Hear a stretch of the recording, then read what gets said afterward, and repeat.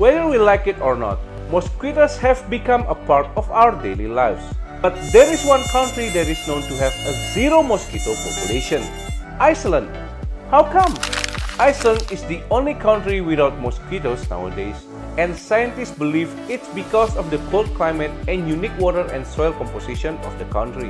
The freezing conditions, with 3 major frozen periods every year, make it challenging for any mosquito type to survive. Additionally, the insect seems unable to adapt to Iceland's specific environment.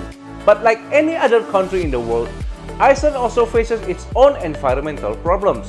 Scientists worry about the country's safety because of global warming and melting glaciers, which might impact Iceland in the future. This change in ecology and climate might also create an environment where mosquitoes can breed easily in the country.